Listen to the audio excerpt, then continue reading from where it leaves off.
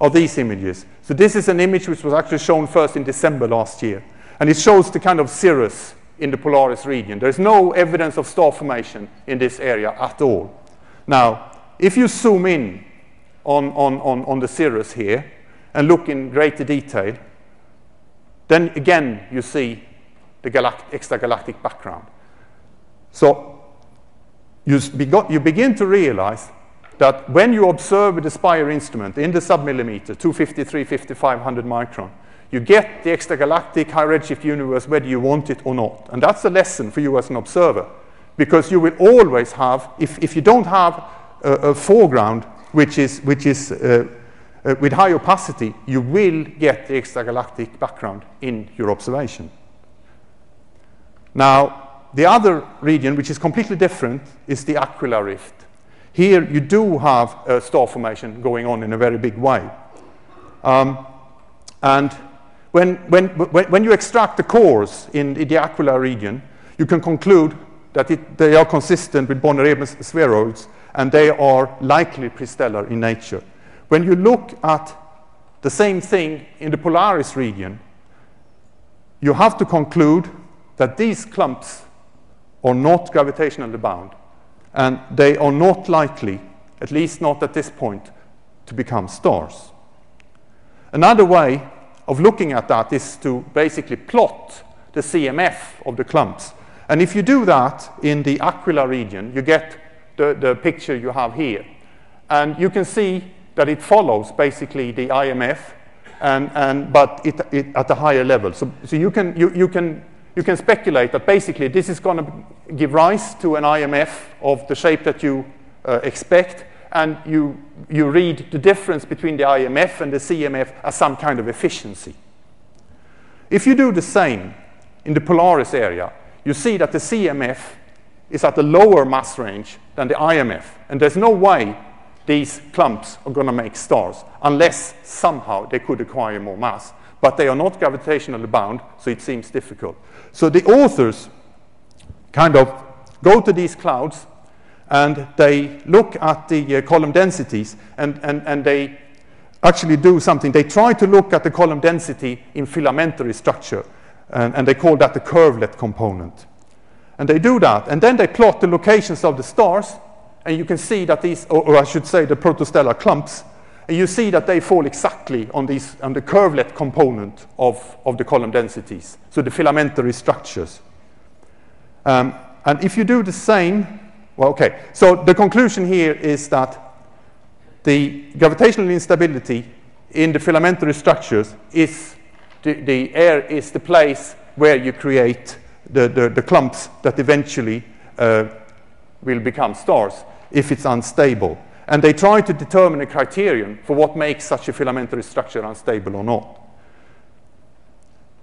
When you look at the Polaris system, you conclude that the filamentary structures that you find there do not fulfill, if you like, the instability criterion. So they are stable in that sense, and therefore the authors conclude this is why these filamentary structures do not build stars. Now, filamentary structures you have everywhere.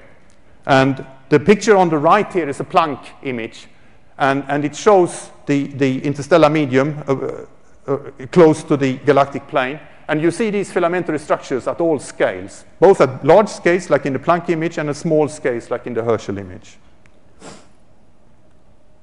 Okay, so stars form, but they also die. And what you see here are images of a few evolved stars, which are losing mass. And looking at one such star in greater detail, of course, this is perhaps a very good example because it's the biggest one we have, but still, when we do spectroscopy on this star with PACS, you get an enormous amount of lines. And in fact, you have 1,000 lines and from many different species. And in order to bring some order into this, you need to identify all the lines. But it gets messy because there simply is too many of them. So we need to zoom in. and pull out the wavelength scale. And then you can go through line by line, micron by micron. And this film takes quite some time, so we're not going to watch it. But I can tell you, it goes like this all the way up to 200 micron. And of course, we also have SPIRE spectroscopy on the same source, although you only see half the range here. So also when it comes to dying stars, we are contributing spectra and images which show things you have never seen before. Now, if you really want to go into spectral regime, the shock and awe of Herschel really is the HIFI instrument. And I have here a spectrum of the Orion KL nebula over the entire HIFI range. Now, if you zoom in onto a small part of it, it looks just the same. So you zoom in again, and it still looks just the same. So you zoom in again, and now you can see the lines and the line shapes. And this is a project by Ted Bergin, and he tells me in his spectral scan there are 100,000 lines. I guess he needs a postdoc. Now, and this is the most complete spectrum of molecular gas at high spectral resolution ever obtained. Okay, so that's star formation and stars dying close by. But this has been going on for 13 billion years, right? So looking out onto this extragalactic confusing background, we have several projects doing that. And one of the biggest one in terms of sky real estate coverage is the Herschel Atlas program, which covers more than 500 square degrees in several of the well-known fields that you've all heard about, from Spitzer and so on. Now, this is about 4 times 4 degrees. It's about 3% of the total area of this program. This is an observation of about 16 hours. And if you take this green square here and look at it in a little bit greater detail, you have 6,000 galaxies in this green square. And if you start binning these galaxies with photometric redshifts, you clearly see right away, using the 250 micron luminosity functions here, that as you go back in time, the space density of the most powerful sources increase. As you go further back, you get the higher space density of these galaxies. Now, in this particular plot, from this particular program, you only have relatively nearby galaxies with moderate redshifts. But in other programs, we have seen this all the way out to redshift of about 2. Now, going deeper, this picture you saw briefly this morning, this is Goods North. This is a SPIRE image, like the ones you saw before. And there's no noise in this image. We call it the SPIRE carpet. But basically, everything you see in this image are galaxies. Now, if you then observe the same area with PACS, of course, you resolve the confusion even better, and you can go even deeper. And that's what the PACS people under Lutz have done. And if you now look at resolving the cosmic infrared background using PACS, we have observations in both Goods North and Goods South.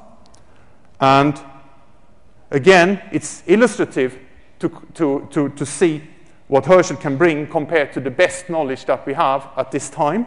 And you see here a Goods South image obtained with Spitzer. And when you look at the Herschel image in the same region, this is what it looks like. And the increased resolution enables us to see galaxies for each redshift range which are less luminous than the ones that you can identify in the Spitzer image. And it is enabling people to look into the nature of these galaxies, one by one. Now, if you do all the tricks in the book and so on, by stacking and confusion analysis and what have you, we are already now resolving more than half of the cosmic infrared background into discrete sources. And so people are looking at that and trying to understand what kind of sources they are and how they work.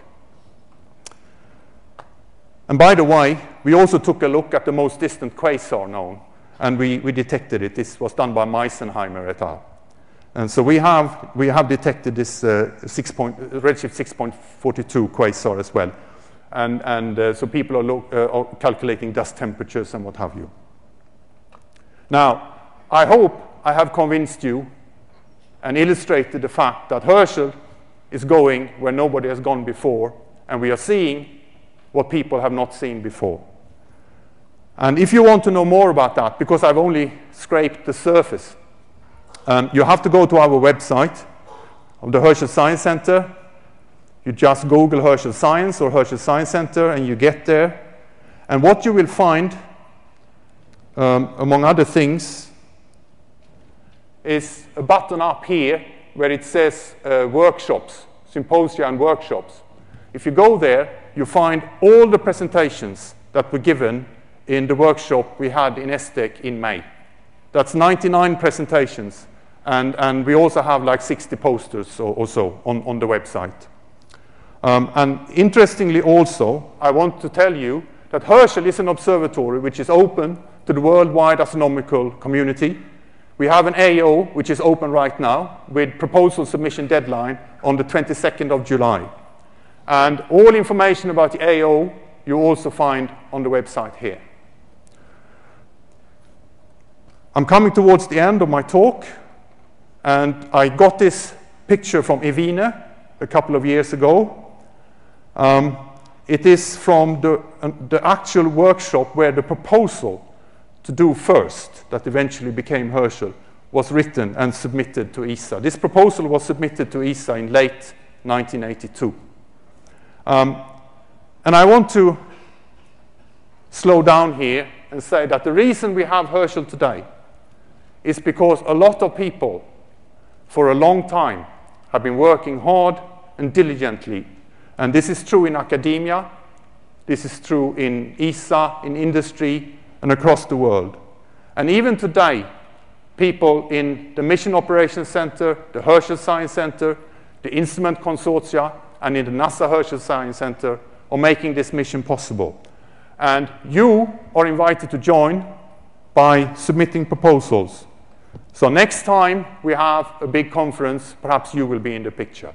Thank you very much.